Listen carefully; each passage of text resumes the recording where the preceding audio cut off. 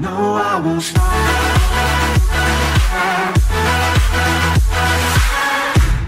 Okay, hey guys, and welcome back to another Pixel Gun 3D video, and today we have a new update for Pixel Gun. This is actually, I don't know, it may be good, I don't know yet, but we have 3 or 4 new chests. They have the same things in them, basically. Really hard to get. You have to spend quite a bit of money, like 20 bucks for that, I think. And now we have VIP, which also costs quite a bit of money. They just seem to be really wanting money. They're just kind of milking the game at the moment, which kind of sucks, not gonna lie. But we also have some pretty cool weapons. This is really just what I look forward to. We have the Invader. It has an efficiency of 24, a fire rate of 98, a capacity of 45, a weight of 9. It's legendary grade and it's automatic. And we have this shooting button over here, which is pretty cool. Look at that. That's pretty, well, not just pretty cool, that's really cool. We have one new melee, which this thing just looks so overpowered. The Core Sword. It has an efficiency of 28, an attack of 73, and a weight of 9, which is pretty heavy, but just look at it. This thing looks so overpowered. And if you swing it, look at that. And you're like flipping it around. That's pretty cool. But I am on PC just because my Android is not really working at the moment. We have the Hedgehog. This thing has sticky bullets, so it sticks on the walls. It is contact detonator, so it's just like the Demo Man. Really cool weapon, just like the other ones as well. We have a new sniper as well. This thing, it just looks so cool. The Future Sniper Rifle. Oh, just look at that. It's beautiful. Oh, that's going to be the first weapon that I buy on this new update, which I do have like everything on this account, which is my really old one, as you can see by the skin. And the most unique weapon in this update is by far the Bomber Slinger.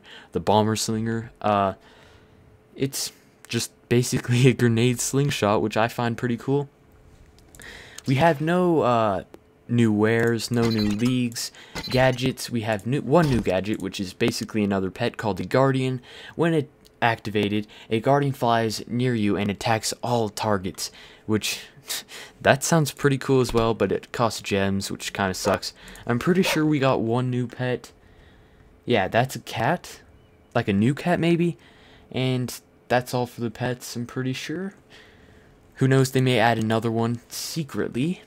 But another weird thing that they added, let me check the chest real quick. You can actually get VIP from the chest, which I find pretty cool. Nice how they did that. Let's just open one. Might as well. Let's just try and get VIP. Nope, we got some coins. 10 coins, not bad.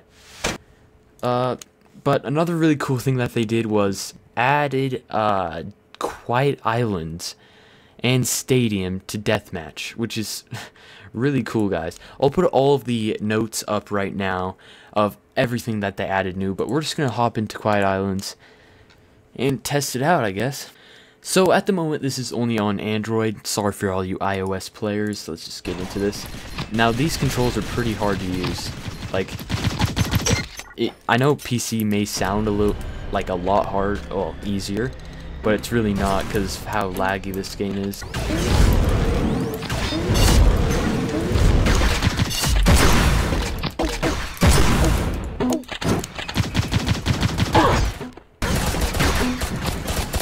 So yeah, I think this update may be good. It's more pay to win, just like all the other updates, which really does suck. They also have a new trailer. I'll probably make a reacting to that. So that should be pretty cool. Make sure to like this video if you're excited for the update. And tell me what your opinions are. And yeah, I'll see you guys all in the next one. Peace out.